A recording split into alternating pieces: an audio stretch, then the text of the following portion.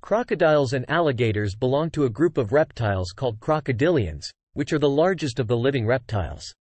Of the 23 different species of crocodilians in the world, 2 species are native to the United States, and South Florida is the only place where both of these species coexist. The American alligator, Alligator mississippiensis, ranges throughout the southeastern United States, and Everglades alligators exist at the southern extreme of their range. American crocodiles, Crocodilus acutus, on the other hand, inhabit coastal areas of South Florida where they are at the northern extreme of their range. American crocodiles also can be found on the islands of Cuba, Jamaica, and Hispaniola, as well as along both coasts of southern Mexico and Central America, south to Ecuador on the Pacific coast of South America, and Venezuela on the Atlantic coast.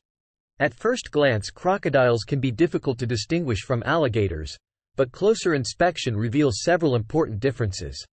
The American crocodile is lizard-shaped with a long, muscular tail and 4 short legs that have 5 toes on the front feet and 4 on the back feet. Adults have grayish-green backs and tails and white to yellowish undersides. Their narrow snout is triangular in shape, and the 4th tooth on both sides of the lower jaw is visible when the mouth is closed. The eardrums are protected by movable flaps of skin at the top of the head behind the eyes, and the nostrils are at the end of the elongated snout. Because of the location of the eyes, ears, and nostrils, a crocodile can be submerged with only the top of its head exposed and still be able to see, hear, and breathe. Male crocodiles are larger than females and can reach about 20 feet in length but rarely exceed 14 feet in the wild. Breeding females are about 8 to 12 feet in length. Alligators are more numerous in Florida than crocodiles, are darker, have a broader snout, and are typically found in freshwater habitats. Crocodiles, on the other hand, are rare and secretive creatures that inhabit coastal, brackish, and saltwater habitats. Although the aggressive reputation earned by the American crocodile's distant, larger, man-eating cousins in Australia and Africa may inspire fear of crocodiles inhabiting the Everglades, conflict with humans rarely occurs because of the shy nature of American crocodiles.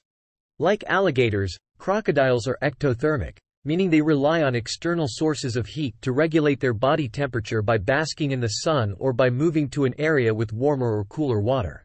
A basking crocodile may be surprised by an approaching person and quickly, and noisily, enter the water. This behavior might startle the person, but it should not be misunderstood. Crocodiles normally enter the water quietly. Splashing away indicates that the crocodile is frightened and feeling stressed. Crocodiles sometimes can be seen sunning with their mouths open.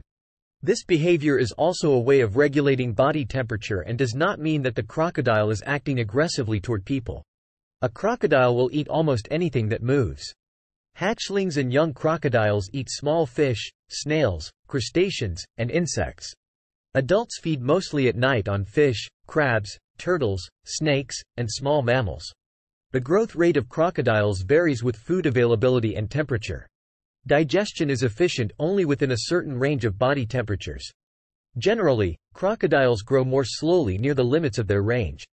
American crocodiles build nests that are either holes in or mounds of sand and other earthen material.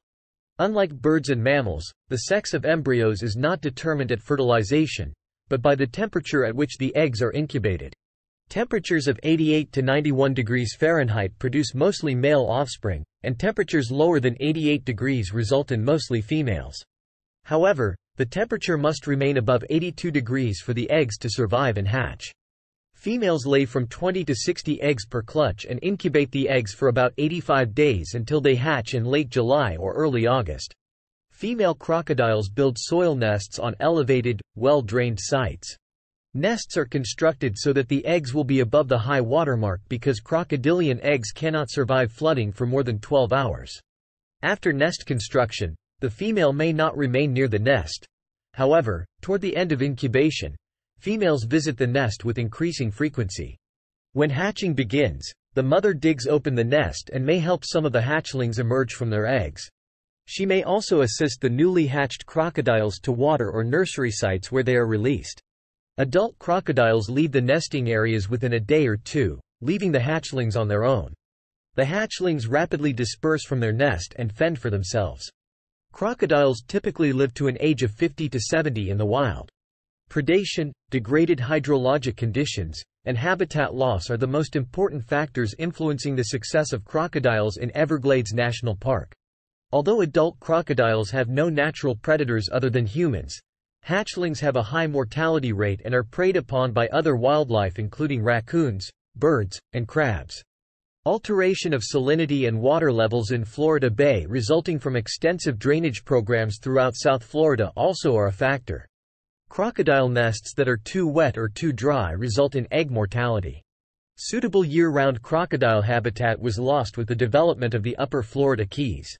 Despite the setbacks, the outlook for crocodiles in Florida is optimistic and an excellent example of endangered species conservation success.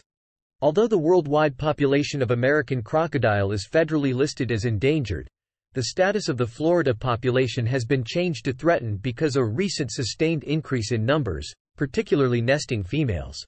The nesting population continues to slowly increase, both in abundance and nesting range since effective protection of animals and nesting habitat was established. Protection of the remaining crocodile habitat in Florida and the restoration of the Everglades ecosystems will help ensure the survival of this species in the wild.